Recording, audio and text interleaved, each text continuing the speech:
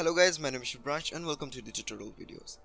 Today in this video I'm going to be showing you how to convert this to this, and that means I'm going to show you how to add snow effect in Adobe Photoshop. So now without wasting our time, let's get started.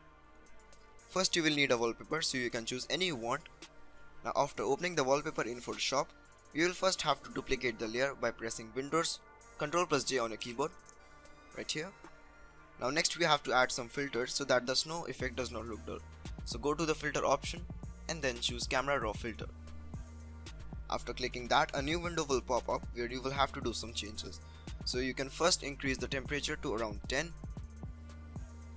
right here, tint to around +5, exposure to around 0.2 or 3 as you want, contrast will be +10, highlights will be -30 or above,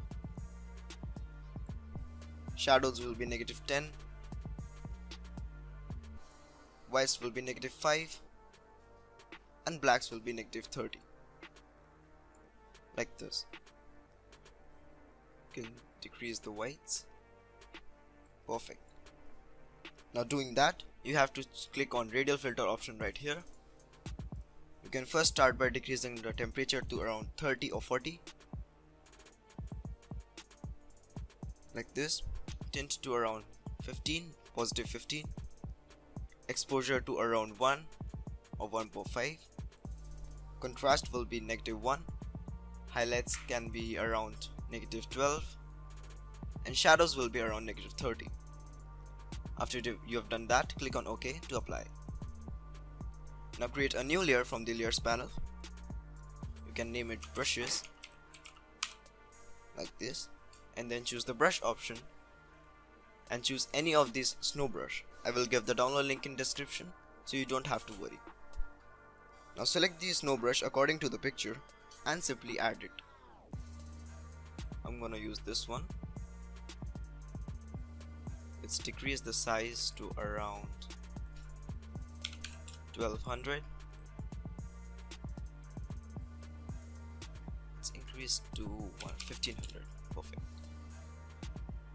And then apply it like this. There are many snow brushes, so you can choose any one you want.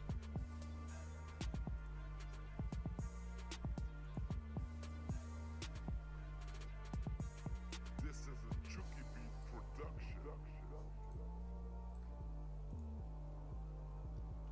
Like this. After you have done that, you can choose the eraser tool right here and make sure the brush layer is selected in the layers panel, and then you can clear the snow effect from the main part of your picture like this. So that will give a really nice effect.